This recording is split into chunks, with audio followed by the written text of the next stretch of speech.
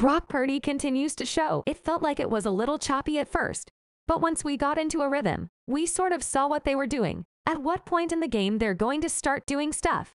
We had a good feel for it a couple of drives into the game, Purdy told reporters after the victory. Once we got rolling, put some drives together and got in the red zone, we've just got to score.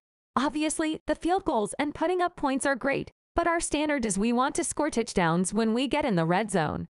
Santa Clara, California, September 21.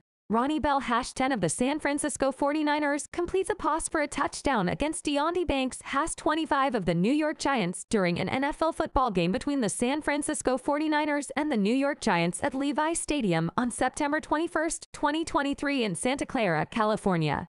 Photo by Michael Owens. Left. Getty image as Ronnie Bell catches a pass for a touchdown against Deonte Banks of the New York Giants. Michael Owens / Getty images win, which was the team's 13th consecutive victory in regular season games stretching over 2 seasons, means the 49ers move to 3-0 for the new campaign and delight their fans in its home opener. What must be satisfying for 49ers head coach Kyle Shanahan is that his team gained 215 of their 310 passing yards after the catch, with the skill position players showing the elusiveness and explosiveness they have come to be known for. It was a complete team performance throughout, with the San Francisco defense restricting the Giants' offense from start to finish. Defensive lineman Nick Bosa and Javon Hargrave both recorded sacks of New York's quarterback Daniel Jones. Safety Talanoa Hufanga also intercepted Jones near the end of the game as he tried to lead an unlikely comeback.